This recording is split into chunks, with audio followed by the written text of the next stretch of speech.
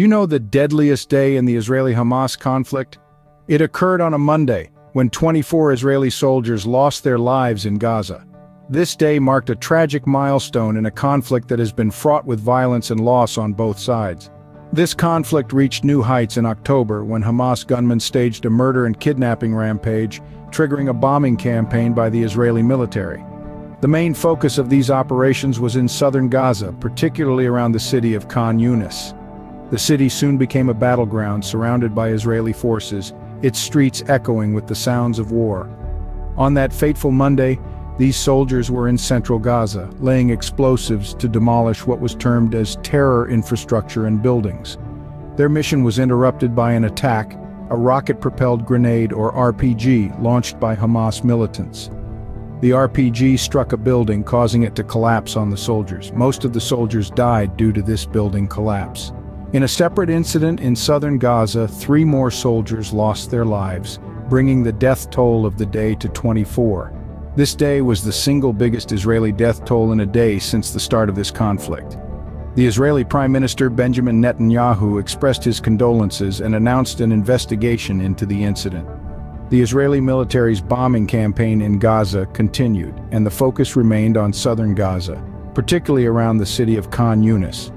The incidents on Monday brought the total number of Israeli soldiers killed since the operations began to 219. A grim reminder of the human cost of war and a testament to the deadly day that has etched itself into the annals of the Israeli-Hamas conflict. The fatal blow came from an RPG attack launched by Hamas militants. This attack, which took place in central Gaza, near the border community of Kisufim, led to a catastrophic series of events that resulted in the deadliest day of the current conflict for the Israeli Defense Forces, or IDF. The RPG, or rocket-propelled grenade, was aimed at a tank. The impact of this attack likely triggered a large explosion of the IDF's own munitions, which were strategically placed in 2 nearby buildings. The IDF had planned to detonate these explosives from a safe distance, but the RPG attack preempted this plan, setting off a disastrous chain reaction. These buildings, now turned into death traps by the unexpected explosion, collapsed onto the soldiers who were inside and near them. This sudden and devastating collapse claimed the lives of approximately 24 soldiers, marking a tragic and deadly moment in this ongoing conflict. The IDF later confirmed this narrative, stating that the RPG attack had indeed initiated the explosion of their own munitions and the subsequent collapse of the buildings. Soldiers from a research and rescue unit were quickly dispatched to the scene, their mission to recover the bodies of their fallen comrades. In addition to the 21 soldiers who lost their lives in the RPG attack and the collapse of the buildings, another 3 IDF soldiers were killed on that same day, bringing the death toll to 24. This deadly incident marks the single biggest Israeli death toll in a single day of the current conflict. The aftermath of the attack was devastating. The echoes of the blast had barely faded before the grim task of recovery began. A research and rescue unit was immediately dispatched to the scene. Amidst the rubble and wreckage, they undertook the somber mission of retrieving their fallen comrades. Each soldier recovered was a poignant reminder of the devastating cost of this conflict. The reactions from Israeli officials were swift and filled with a mix of sorrow and determination. President Isaac Herzog described it as an unbearably difficult morning, a sentiment shared by many across the nation. The loss of these soldiers, these sons and brothers, was deeply felt in the heart of every Israeli. Meanwhile, Prime Minister Benjamin Netanyahu didn't mince words when he described it as one of the most difficult days since the start of the 3-month siege of Gaza. The pain of loss was etched in his words, but so too was resolve.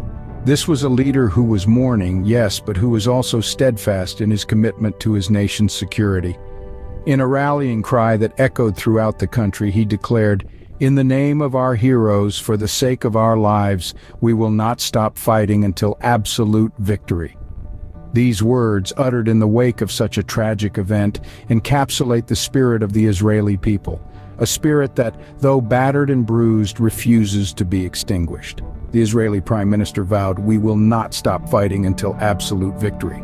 A promise that, despite the staggering loss of life, makes it clear that the fight is far from over.